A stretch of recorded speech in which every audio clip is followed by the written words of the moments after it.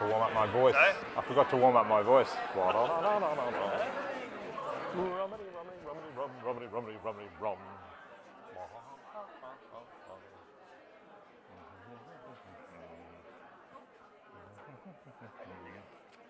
Thanks.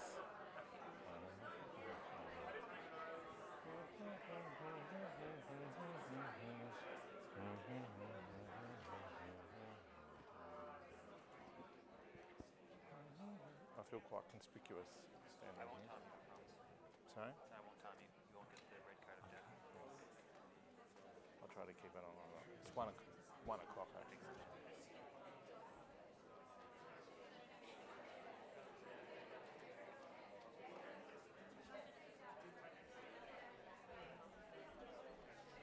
Hello, everybody.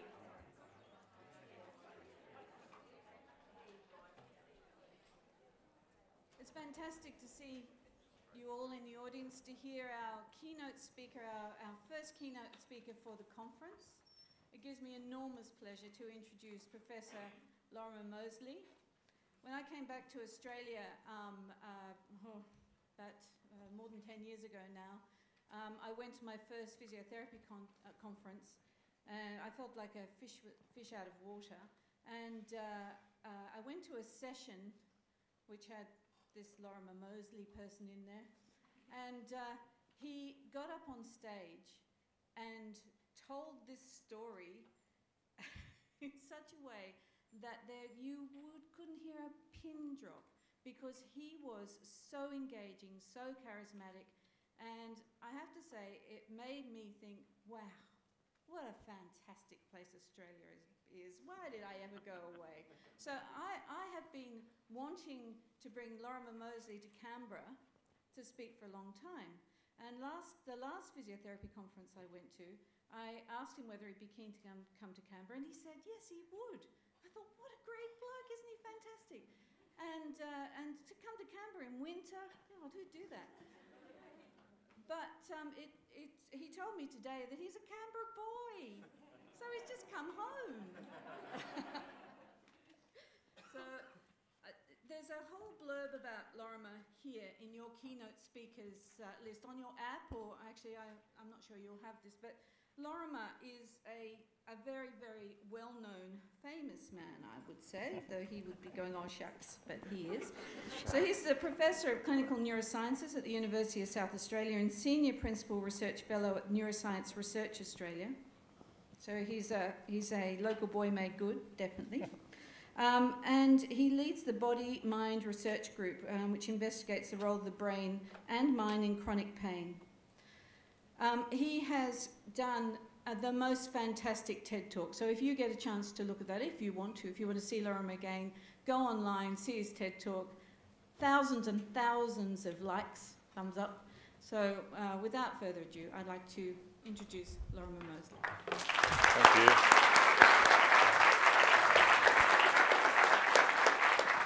Thank you very much. That's quite an intimidating introduction, actually. You might notice, if anyone's aware, that I'm wearing the colours of Bell South Junior Football Club, Belconnen United, where I was very proud playing sweeper up the back there. Yeah, so thank you for inviting me back to Canberra. I'm not going to do a tour. I came back with my family last time I came and showed them my school, Hawker Primary, which I remember had this tunnel between Unit 3 and Unit 4, I think it was, which you had to take a packed lunch to get through. It was so long. And then when I saw it again a couple of years ago, it was literally like from here to there away. I thought, you know, obviously that's amazing, but actually that is amazing. And those are the sort of experiences that really get me quite excited. Not really anything to do with pain, but everything to do with perception and memory and storage of information. And I'm really fascinated by how we store information.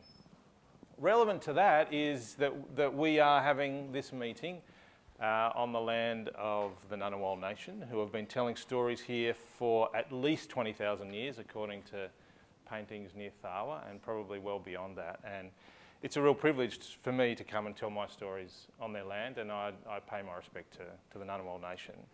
I also take very seriously conflicts of interest. Now, normally when you put up conflicts of interest slides, you do this. You say, these are my conflicts. But I think it's really useful for you to take note of my conflicts of interest because this is how the brain works. You can't remove cues when you make decisions. You just really hope they're not as influential as you'd like them to be. So it's in my interests to make you want to buy something that I get money from. And the most relevant thing there are books that I've written, but I get research support from people including the devil, you might notice here. I help out workers' compensation boards in Australia and Europe and in North America. And these are all things that are relevant to my decision making, and as a scientist, decision making is everything because we end up communicating to the rest of the world what it is we've found. And that's exactly what I'm doing now. So for the next 50 minutes, just be aware of the conflicts of interest that I bring to the table. So if anyone's not familiar with this, and I imagine that many of you are, otherwise this would be the session you duck out for, but just in case you're not, persistent pain is not a trivial issue in the world. By no means. It's a massive burden. This was a paper that is remarkable for two reasons. One is that it covers the burden of health conditions throughout the world. The other is it has a bloody lot of authors. They're all the authors. Isn't that amazing? I wonder if really you can justify this person here,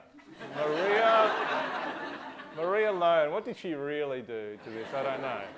I don't know if you're here, Maria. I don't know who Maria is. I just picked that out not quite at random because there were cues that were influencing me, clearly, of some description. This is the study. It's a massive study. It's a very influential paper. They come up with something like this, and I just want to draw your attention to the top of the list of the world's most burdensome health conditions. And hopefully you can see... Sorry about that. I don't know why I did that. That's an interesting thing, isn't it? But these are some of the top-ranked conditions. So we've got low back pain at 1 in the world, neck pain at 4, other musculoskeletal disorders. Now, the burden of that won't just be pain, but normally it's pain that stops you doing things, and stiffness, and I'll talk about that briefly later. Migraine and OA. And again, with OA, it's pain. We've just heard from Angie. It's pain. People turn up for treatment for pain. In my clinical experience, I've never had a patient turn up and say, I've been really looking forward to seeing you because my interleukin-4 is slightly upregulated. No one says that. I say, why are you here? Well, my HPA axis, just a little bit steeper curve than usual. No, they say, I'm hurting. I'm in pain. And I don't want to be in pain anymore. And it's the pain that's motivated me to come and see you to get help. So as far as that metric is concerned, I reckon these are amazing stats. I just wish that all the grant review panels agreed when you put these stats in your grants. But low back pain exerts 11% of the total worldwide disease burden. That's quite remarkable, really. Particularly when we think about the worldwide disease burden. This is in terms of years lived with disability and costs of lost productivity. Cardiovascular and circulatory problems, 3%.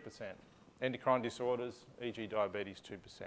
So this is not a trivial matter. Now, I don't want to be seen as the evangelist saying, forget cancer, forget diabetes. That's not what I believe. But what I believe is that we're in trouble with this burden, and we need a better way to reduce it. And that excites me as a scientist. Most of the burden of back pain, neck pain, osteoarthritic pain is exerted by those who have had it for more than 3 to 6 months, and we call that persistent pain or chronic pain. I'm moving away from the idea of chronic pain as a label because a lot of people who are not in the hood, in the sort of health space, understand chronic to mean really bad, not long-standing. So we tend to use persistent pain as a phrase rather than chronic pain as a result.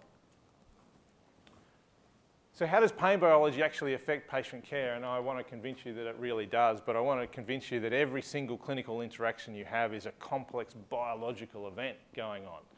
And these studies really motivated me, I think, to continue on as a physiotherapist when I graduated. When I first graduated, I did not want to be a physiotherapist. My final clinical placement was so boring, I would have rather shaved my corneas off with a blunt razor. It was horrible, so I said, I'm never being a physiotherapist. But I ran out of money about 6 months later, and I started work. And it was great, actually. It was a great job to get. But these are data, I've put them together, but most of the data I'll tell you about now come from a range of studies out of a group broadly led by Braithwaite and Cooper. And if it was an analgesic study, you could give someone a placebo or an aspirin. The aspirin will be more effective, but the placebo has a response, and that's probably not surprising to anyone. If you do nothing, you'll have a response. That might be marginally surprising, particularly if you're a sufferer. And the statistics say that 20 of you are suffering from persistent pain, at least 20 of you, probably more. But if you have a clinical interaction and you do nothing, there'll be pain relief as a mean outcome of that interaction. But if you get an aspirin and you brand it, it's a better analgesic. Cool. It's starting to become quite cool, I think. If you brand the placebo, you get a better response than if you just gave them a placebo. So make sure you put the placebo in the branded box. So Braithwaite and Cooper start to divide up all these analgesic effects of things, and they can start to look for consistencies across that. And this is the sort of idea they came up with, that in any interaction you'll have a natural history. This is what was going to happen anyway. The act of taking a pill has an effect. Just think about that for a moment. Think how remarkable that is. The act of taking a pill is changing pain. There is a brand effect and there is a drug effect. And this is the thing that we spend all the money on from a research perspective, trying to find a better drug effect. I'm really interested also in trying to find a better everything else effect.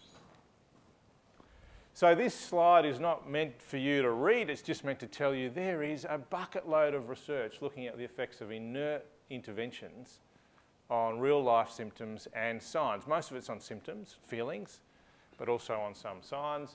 And for example, this line here suggests, the suggestion is based on 416 RCTs.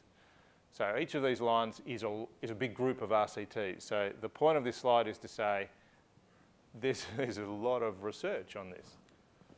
It comes up with statements like this, that subcutaneous injections of a molecule that does nothing has a bigger effect than swallowing the molecule.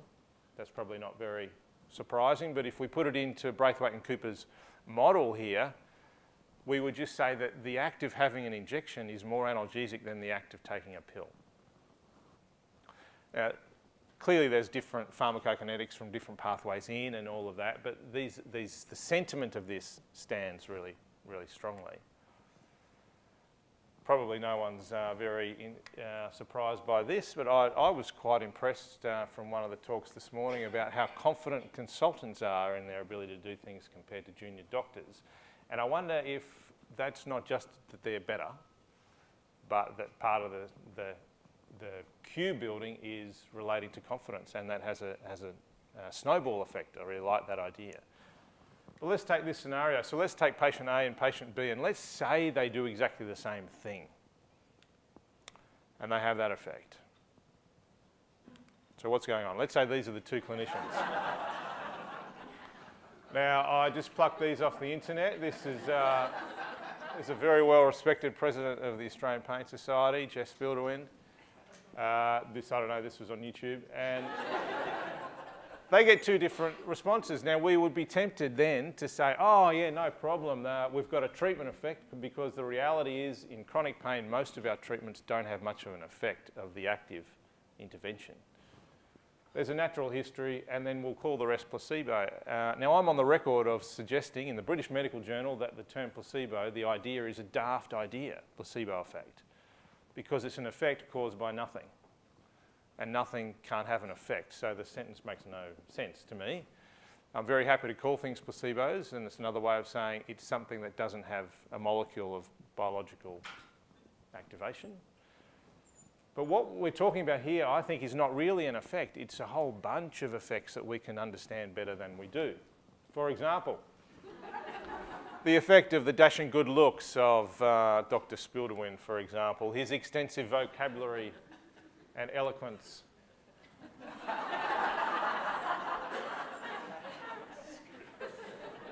I ride a scooter around at home, and I always, whenever I see a patient, I have my scooter. It's a very high quality scooter. It's made by Micro Scooters. If you've got a kid, you probably, at one stage, your kids had one of those 3-wheel scooters.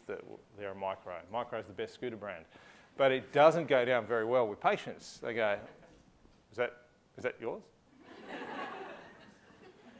I'd rather see the guy with the Mercedes keys. And I love it when some consultants turn up and nonchalantly leave the keys on the table next to you, and it's got a Mercedes and a BMW key on it. Pretentious. Fashion sense, for example, and all of these things sound really facetious, but all of these things have been the subject of a randomised controlled trial that showed an effect.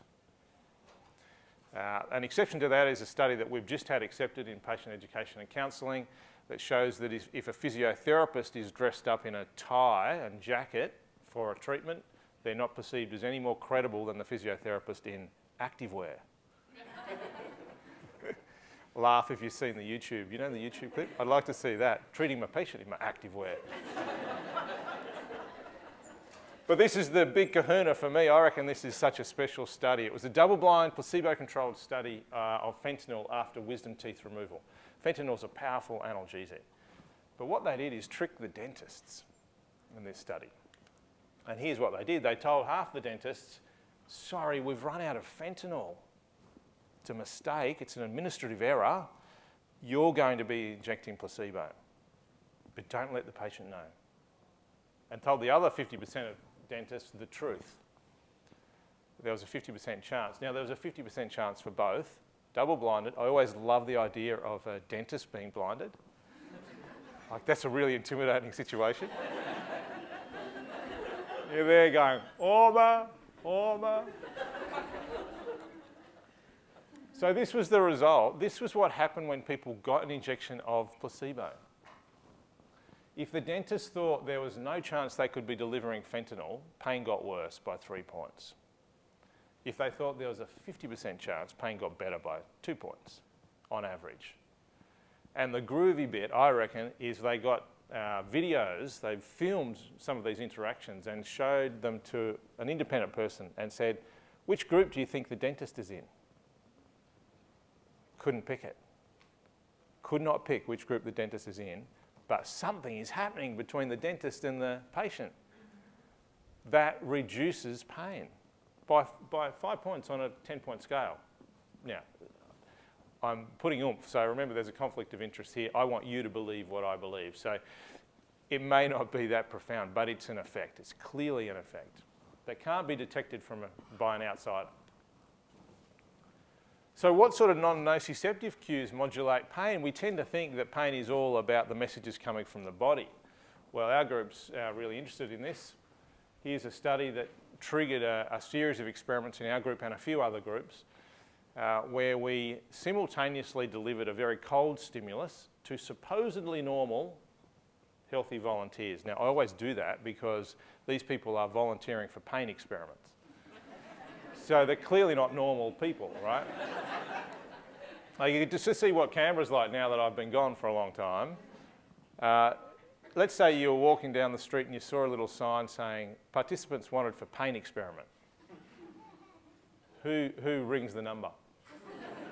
Almost no one, but some people will. And you know, one of our staff will say, well, you'll come in, you'll fill out some questionnaires, and then we put a sort of like a swimming cap on your head with lots of electrodes on it.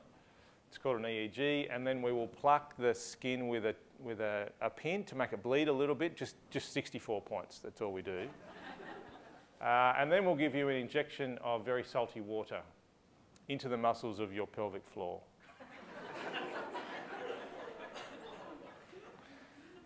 Now, about 50% chance that you'll lose control of your bowel, but we'll have a lot of green sheets. So who is still there saying, yep, I'm in?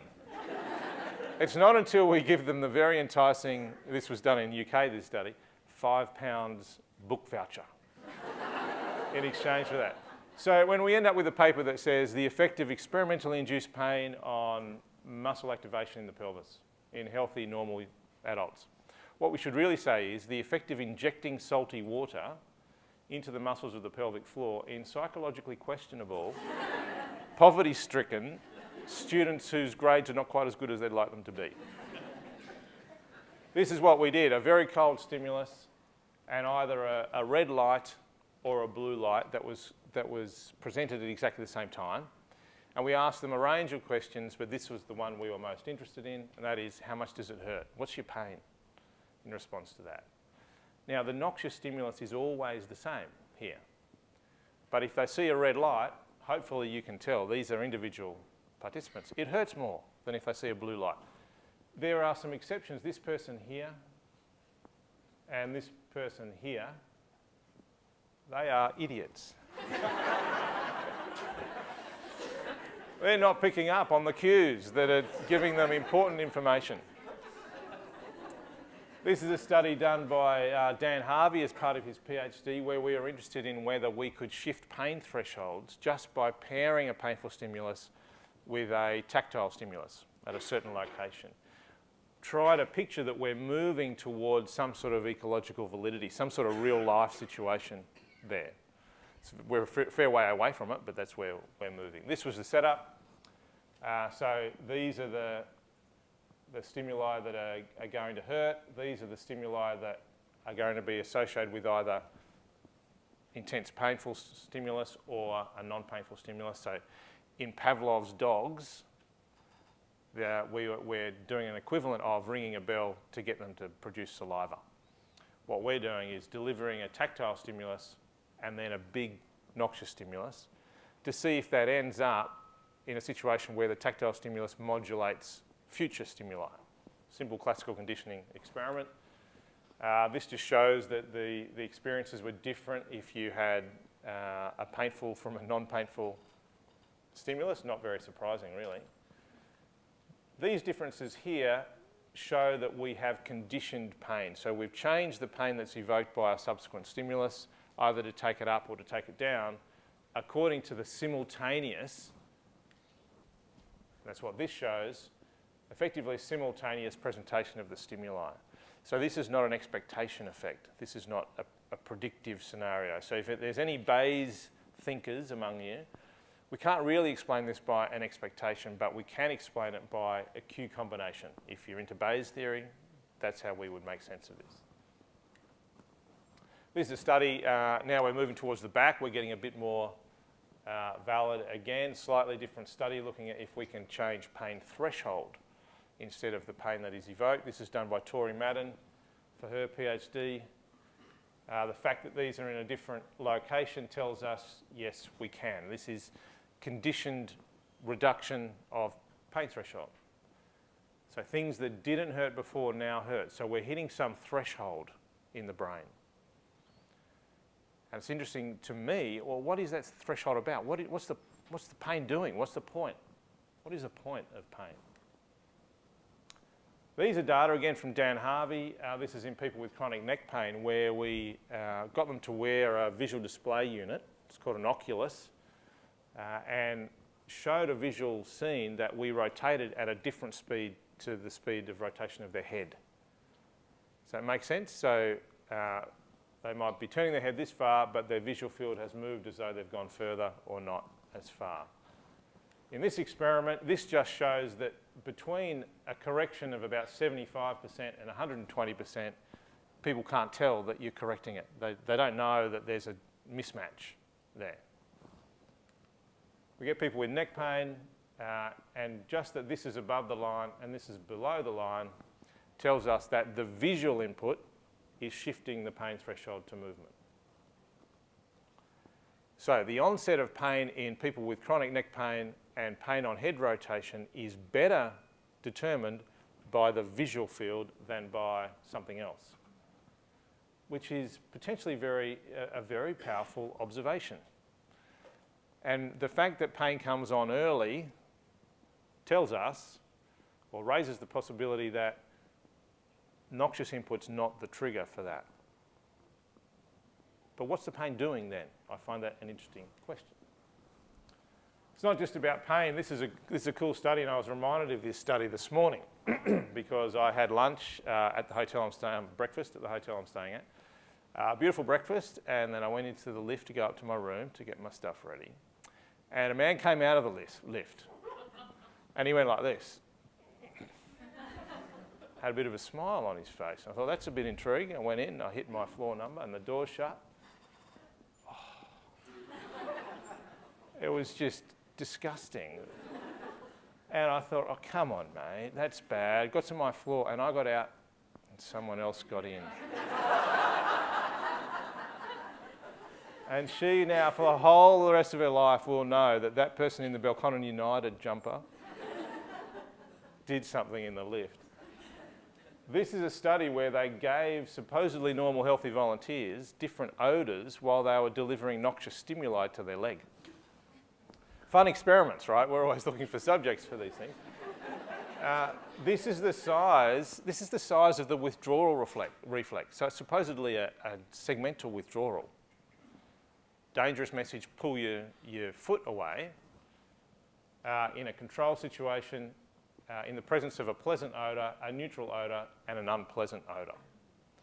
What I love about this is that our systems are sufficiently complex and sophisticated to upregulate general protection in the presence of a disgusting odour. I reckon that's really cool, but clinically it's quite intimidating because now we're thinking, wow, all the things I have to consider even when I'm looking at motor control abnormalities.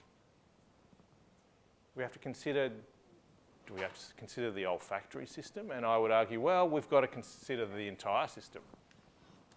These are studies done by Sarah Warwork, a PhD student in my group as well, looking at a supposedly automatic reflex to make your eyes blink. So it's called the hand blink reflex. You stimulate the median nerve and you blink. And if you bring your hand, and it's been thought for a long time that that's a really simple loop, that you get the stimulus, it goes to the brainstem, and the brainstem makes your eyes blink. But what Sarah and others have shown in the last 3 or 4 years is that if you bring your hand up close to your face, it's still going there, but now the blink's bigger. So your blink response is upregulated by the position of your hand. So something must be upregulating it. So what else determines the upregulation? This just shows a bigger response when your hand is near your face than when it's not. This shows a bigger response if your hand is still away but it's moving towards your face. So this is a predictive thing. Your brain is able to say, well, your hand's going to be there any second, so I'll give you a bigger protection. And it's smaller if your hand is close but you've started moving away, as though the brain says, no need. No need, we don't need to have a big response here because you're moving away anyway. So there's a feed-forward control system. If you stick a barrier between the hand and the face here, the response is back to normal.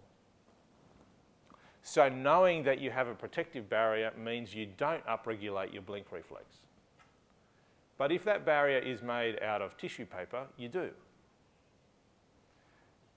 Just think of how complex and cognitively mediated this must be, that your brain is deciding in a split second, should I increase eye protection here? What's the state of the barrier? And I think this has fundamental relevance to our treatment of people in pain, who have ideas of the structure of their body, if you like, the vulnerability of their body, the fragility of their body. I think it's really relevant to the idea, the conceptual model that for those physios among you, I know there's a few, the transverse abdominis idea of a corset that holds you in. That's a beautiful cognitive model. So it might protect less when you've got your corset on, or when you think you've got your corset on.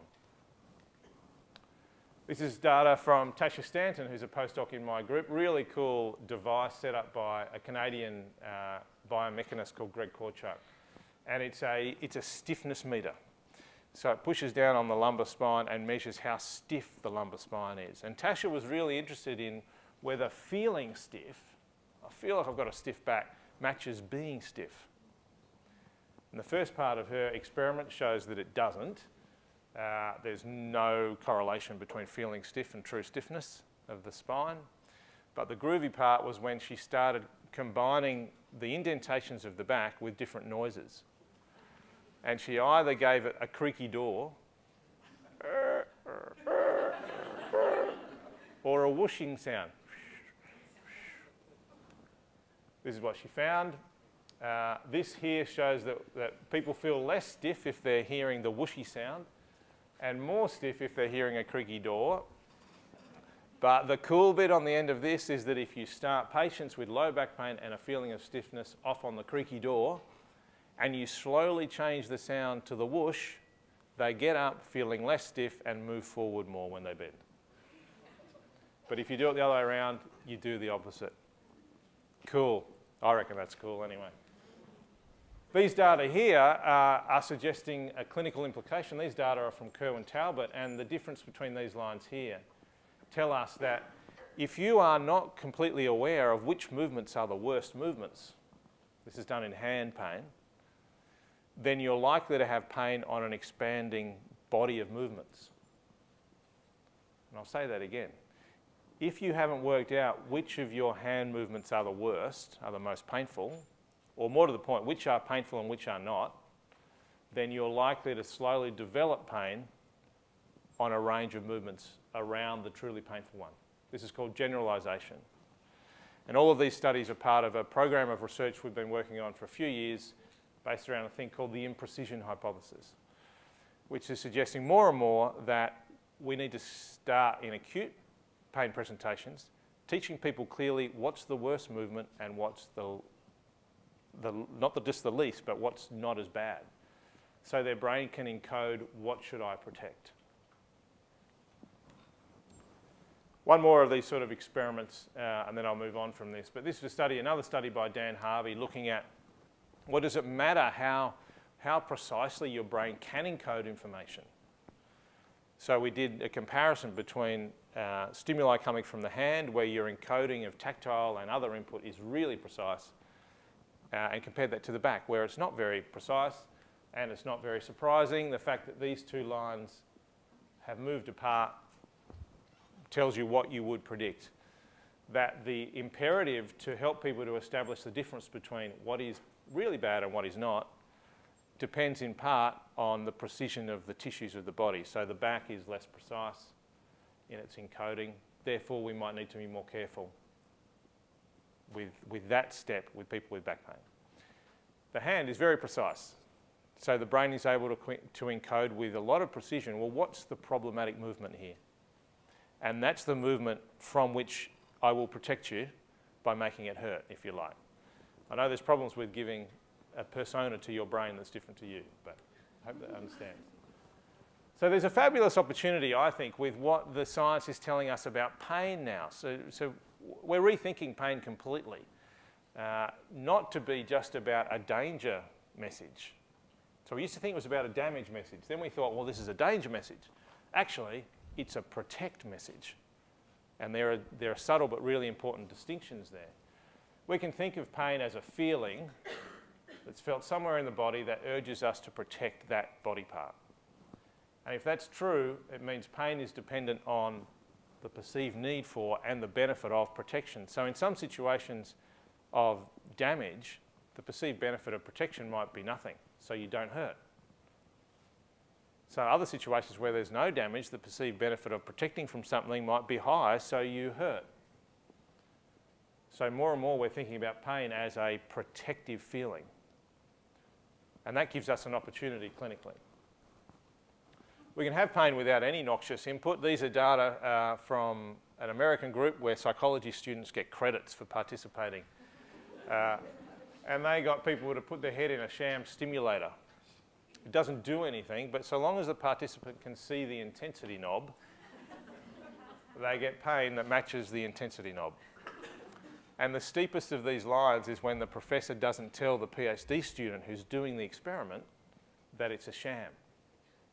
So the professor says, so I just want you to be really careful with this head stimulator. If you see the eyes start to quiver, turn it off. We don't want to cause any damage. So when the student, the researcher thinks, oh, I'm just putting a current through this guy's head, then the participant gets more pain. There's nothing happening. But there's a credible evidence that you need to protect.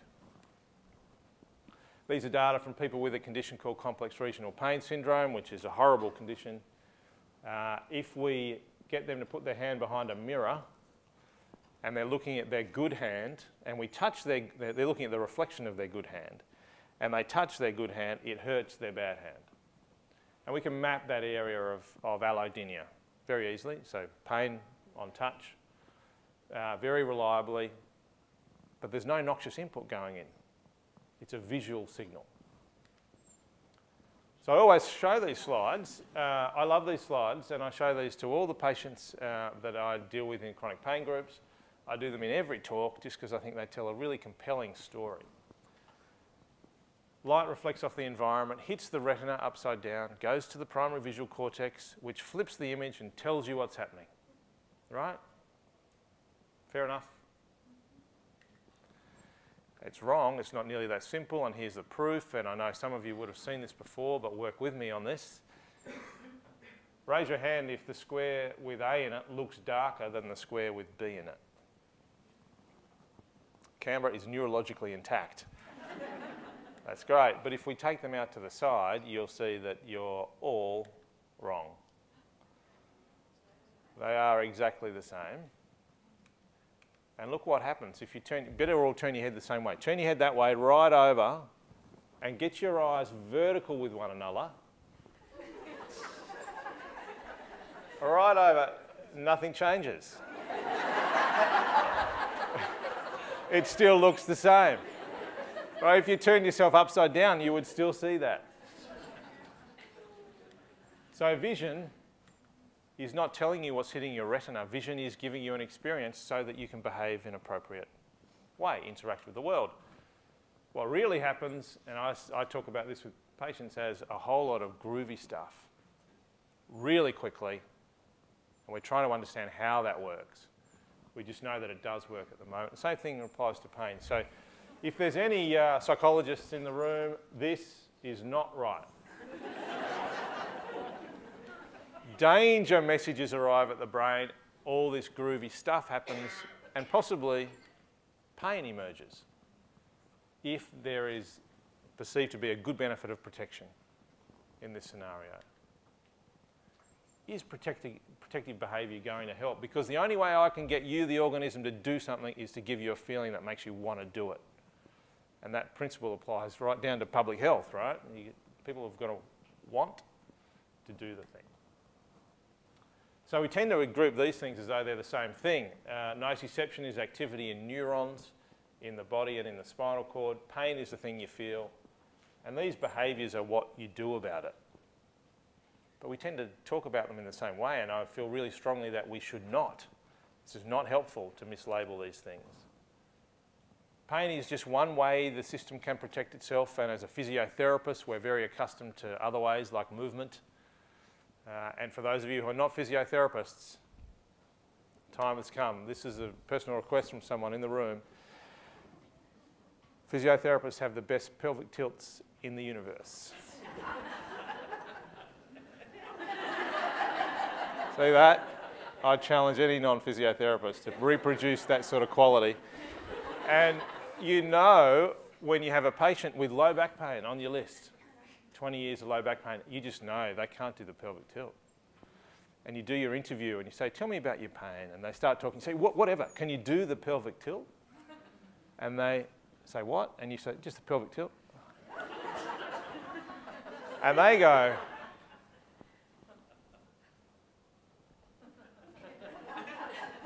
can you do that again? It's just a pelvic tilt. The system stops working with precision in people with chronic back pain. In fact, you should go down to Garema Place after this and have a look for physios.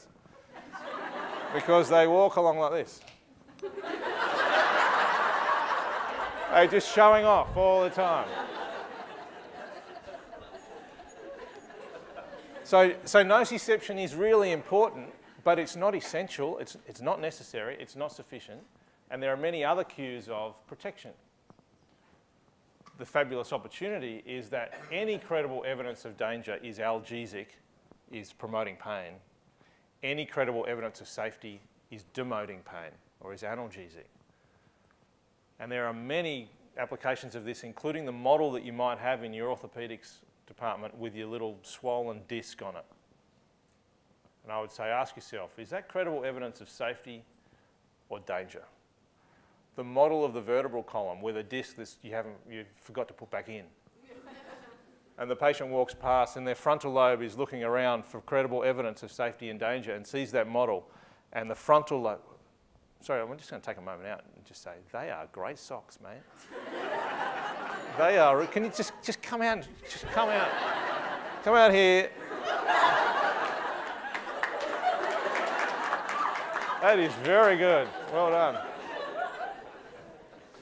I'm not going to tell the rest of my story now because that was a better thing. In our clinical models, we talk about credible evidence of danger and safety as DIMS, danger in me, and SIMS, in a model that's very sophisticatedly known as the DIM-SIM model. So, we know that persistent pain is associated with upregulation of protection. And we know a lot about the changes that happen in nociception, so in the neural and neuroimmune mechanisms that send danger messages to the brain, and in the neural networks or the neuroimmune networks in your brain that actually subserve pain. We know they change, they learn, they just get better at doing their thing. That's a problem clinically because people with persistent pain are therefore overprotected. But unless they understand that, we're on a vicious downward cycle because the model is I'm over-damaged, I'm more damaged. That's the model in the head. We know enough about pain now to say actually you're overprotected. We need other information to tell us about damage and true need to protect. So we know that really knowing that one is overprotected provides credible evidence of safety. And how do we know that? Well, because there's been what I would call an explain pain revolution, that people have been explaining why that's the case for some time. And there's a lot of strategy behind that. What is explaining pain? Well, it's a range of educational interventions, conceptual change interventions. And it's easy for us, because there's been a bad history of sort of back schools, to think, oh, education to behaviour change is like spaghetti to a brick. And the research shows that, but not the last 10 years of research on explaining biology to change a conceptualisation of pain. You can make it fun. You are allowed to draw things in physiology and neuroscience that are actually interesting to look at. For example, this is cerebella. So cerebella is a cornerstone of a therapeutic approach based on improving understanding of the biology of your pain. And if you look up close at her, you see some of the themes that come out that we want people to understand about their pain. You've got a drug cabinet in your brain that's always available, even on public holidays. You can tap into that. Discs never slip, ever. That's a really important message because the slip disc is part of our lexicon. And there's a good chunk of evidence. So there's now 3 meta-analyses looking at different aspects of the effects of this in people with chronic pain of a range of diagnoses, and the effects are good. Now the effect sizes are typical, they're sort of 0.7 to 1.2, and it's not meant to be just something you do and leave. The main effect of people understanding their pain is that they participate in a sensible biopsychosocially based physical upgrading program. Their body's not going to get fitter and stronger just by providing information. So we really want to get people to participate in sensible rehab. These are audit data. So this is from 407 patients, and we got 92% follow-up at 1 year from this group from 7 different clinics in 3 different countries.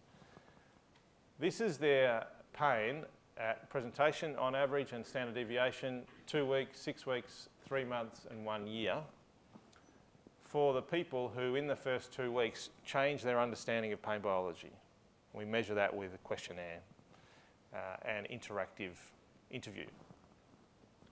This is the trajectory of pain in the people who didn't show a change in that first 2 weeks in their understanding of pain biology there. And hopefully you agree that's pretty compelling, that if we can change the trajectory of the meteor in that early stage just a bit, then by a year later, people are having what's actually good results. This affects, now this is not an RCT, so this is really important. This is not a randomised controlled trial, this is audit data, and audit data are always better than RCTs as a rule. So we can't say effect sizes here comparing to something, but an effect size of time here is 2.5, 3. That's something to be excited about. I just put this in as I was listening to one of the talks this morning, the suicide talk. I don't know if you're here, but the feeling that clinicians had about, I just had a feeling. I think it was that sort of thing, and they were nervous about saying that. It's not evidence-based or anything, but I just had a feeling this person would do well or not. We asked every clinician in this cohort after their first explained pain session, how well did you connect? And then we correlated their rating of connectedness with the change in pain. And hopefully you can see this is a decent correlation. The problem with this is we don't know what connectedness really is. But if you feel like you've connected, that's a really good sign. It's a bad sign that some clinicians rated their extent of connectedness as -2.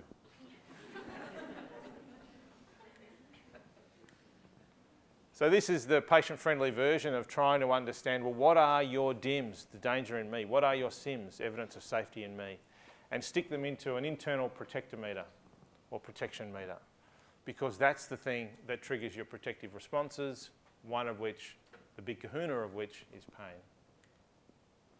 And SIMS hide and DIMS hide in very hard to spot places.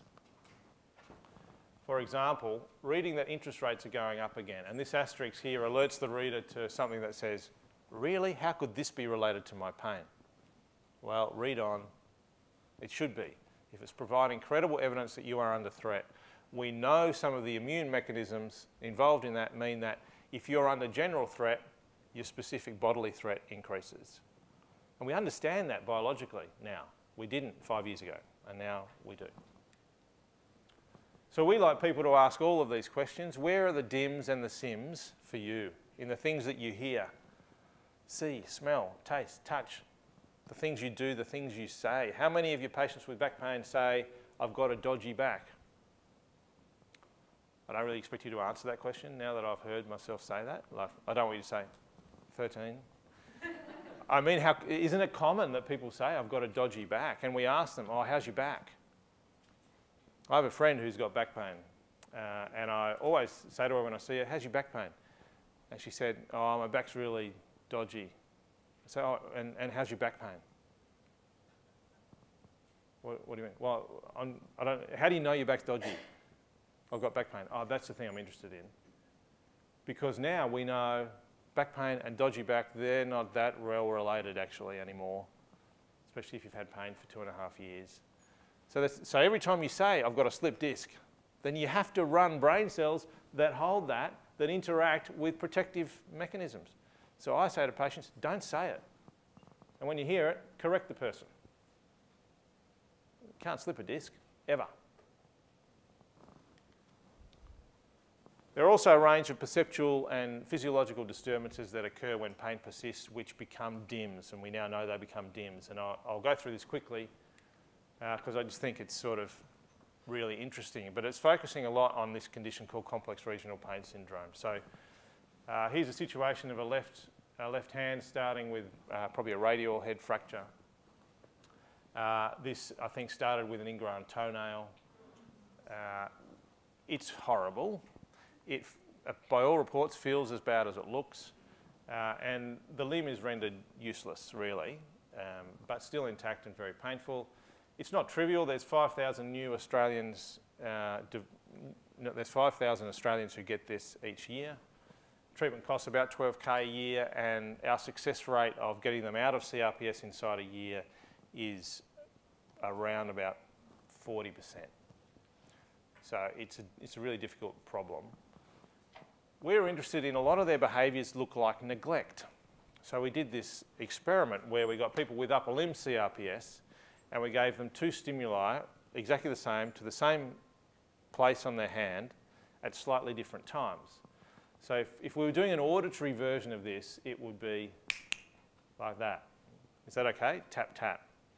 Or the other way around. And the job that the participant has is to tell us which stimulus occurred first.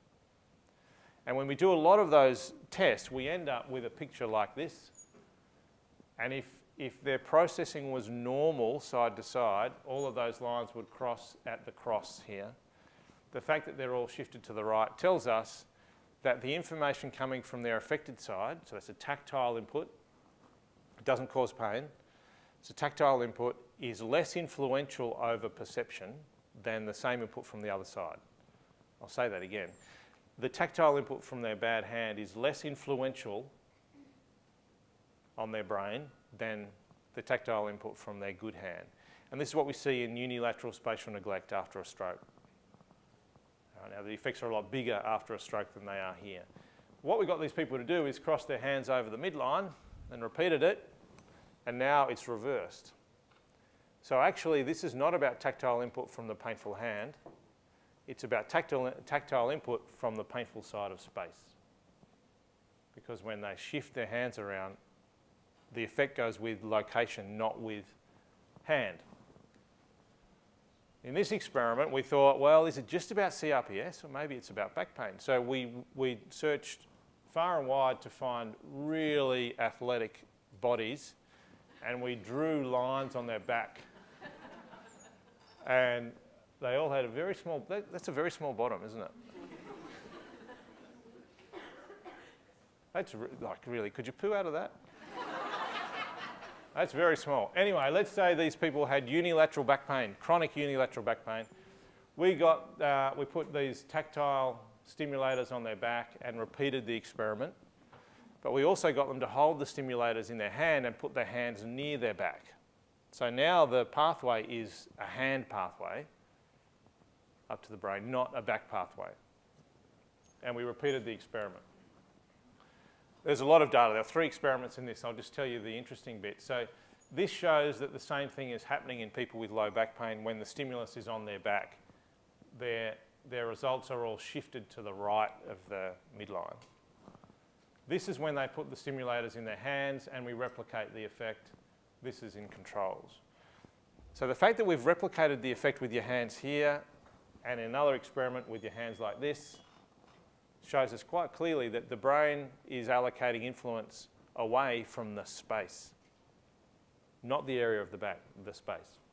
And I've had patients with chronic unilateral back and leg pain, classic sciatica, and we do an experiment where I just click a little, it's like a pen clicker, soft clicking noise, and just say, point to where you hear the click.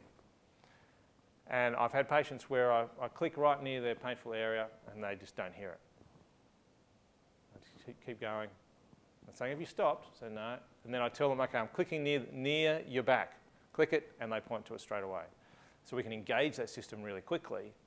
But on its own, that space is like the brain has said, no, not interested. And there are real-life changes in functional properties of neuroimmune networks that explain that and that form the models of our current approaches. And to finish up with, I want to present what I think is pretty compelling evidence that this is not just about touch and pain, it's also about autonomic control, blood flow regulation. In CRPS, people with chronic CRPS often have a very cold limb. So it goes through this really angry hot phase and then it becomes cold. And this is the temperature difference in this experiment between the healthy limb and the affected limb. And this is what happens after they cross their hands for 10 minutes. So the affected limb warms up and the healthy limb cools down.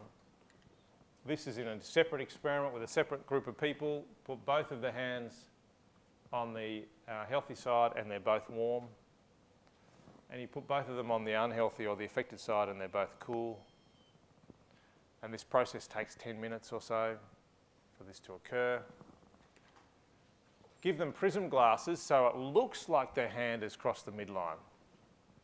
So they get the illusion that their hand's over there. And we replicate the effect even though the hand is not, with both sides. So this is not about where the hand is. This is about where the brain is mapping the hand on its spatial map. And the brain changes blood flow according to that. So a dear friend of mine who works at King's College London did his PhD under a guy called Patrick Wall of Melzack and Wall gate control theory. And he follows up statements like that with a statement that I think is really, really poignant. This complexity, this fearful and wonderful complexity, how hard is your job? How hard does your job become? Trying to make sense of protective outputs like pain, like movement, like other protective outputs. And the conclusion I draw from this is we are ridiculously, fearfully, wonderfully complex. And we're really letting go of those ideas of the body as a machine. It's got machine-like characteristics, for sure, but it's really more like a garden. Something goes wrong with the tomatoes and all of a sudden the Brussels sprouts are going well. And there's all sorts of cross-pollination and the soil's relevant and the sun's in shade and they're all affecting each other. We're just not a system of pulleys and pipes and wires. It's extremely complex. This is the last study I'm going to mention, and this is looking again at this idea of somatospatial neglect. So when you give people with CRPS a line and say, tell me the middle of that line, they get it right every time. So they don't have a spatial problem. There's no neglect of space. But if you draw the line on their hand, they get it wrong. And these data just show that if you have a hand in front of them like this and they try to bisect it, they get it right. But if you shift the hand around to be in this direction, they try and bisect it, they get it wrong. And it only happens if it's drawn on a body part. So this type of neglect, if you like, is about mapping the body onto space. It's not about space per se. That's my time up. I'd like to say thank you again to Charm. Congratulations on this meeting. It's an inspiration for us in other cities to try and get something like this going. It's really good. And I've looked at the other years. Pretty amazing group of speakers. And I looked at tomorrow. The fellow talking tomorrow writes a paper every 9 hours. That's true. He's written a paper every 9 hours. I get one out about once every 2 weeks, and I think some people are impressed by my performance, but that's astounding. So congrats. Thanks for having me. Thanks for coming. I appreciate that it's a school day. So thank you very much. Thank you.